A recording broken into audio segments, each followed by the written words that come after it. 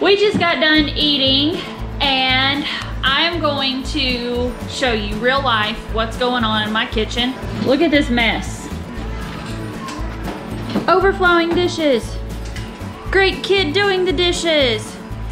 But we just had a really awesome dinner and I wanted to show you real quick what we have left over.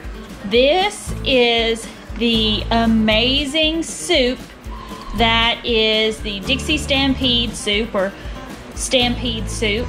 This is what we're going to learn. Look how good this stuff is. Oh. So I'm gonna actually put this in a container and pop it in my fridge, but I'm gonna show you how to make this. So in a pot, you are going to add 3 tablespoons of butter. Go ahead and turn this on a low heat.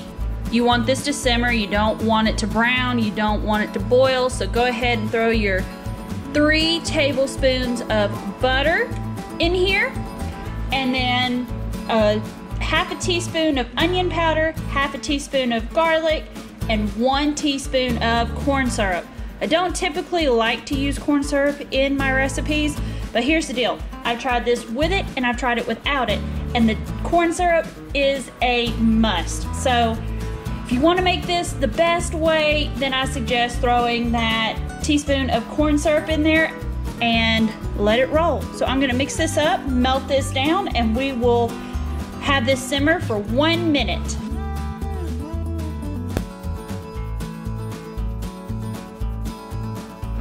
While you're waiting on this to kind of melt down and start simmering, go ahead and get 3 tablespoons of all-purpose flour in here into a container.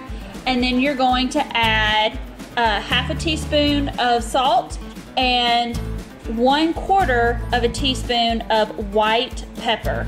So get that in a bowl while you're waiting on this to simmer. It's gonna make life a lot easier. Go ahead and get out your heavy whipping cream. You're going to need 3 cups of this down the road.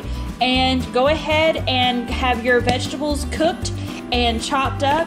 We actually just got some good old canned potatoes and sliced carrots, super easy, but you're gonna need 3/4 of a cup of whatever vegetables that you use.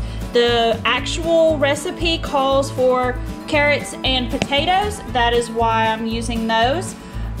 You can put in peas or whatever vegetable you want, but go ahead and get that going and have that ready to go while you're waiting on this to simmer. Also get out half a cup of chicken broth.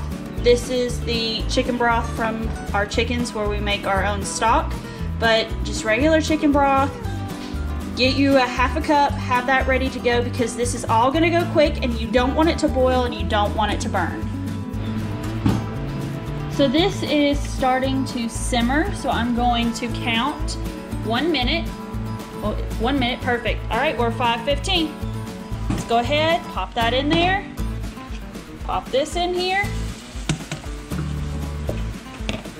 And then the chicken broth. And we're going to let this simmer for 3 minutes. You want to make sure you stir it because it will stick to the bottom.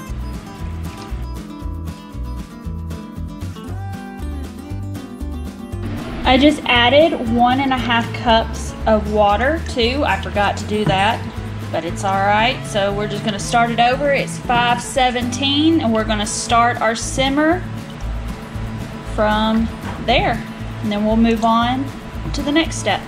While this is starting to simmer for 3 minutes, I'm gonna pour out 3 cups of heavy whipping cream. Now you can use half and half if you prefer, but when I asked about the real recipe, they said they use heavy whipping cream. Now, you can, quit Apollo, he's hungry. Make sure you use heavy whipping cream or half and half. And you're gonna use 1 whole pint and then half a pint, which equals about 3 cups if you're not into knowing your measurements with pints, but that's about 3 cups. So I'm gonna get 3 cups into here, and then when this time is up, I'm going to add the cream into my soup. In goes my 1 whole pint plus 1/2 of a pint. But if you don't know what that measurement is, it's 3 cups of heavy cream. And now I'm going to stir this consistently. Ooh, this is popping. Boiling water for sweet tea. But you're going to continually stir this. You don't want it to boil until you get it your desired consistency. And the longer you let it sit on there and stir it, the thicker it will get. We are going to have a country dinner. I've made homemade rolls. I've got chicken fried steak, a big old butter, and I'm cooking. So, we are going to eat. What you think, Katie? Does it taste like Dixie Stampede? Yeah? Ours is not even awake. I know, we gotta wake lazy bones up to eat. Try it, Caden. Caden's never had chicken fried steak.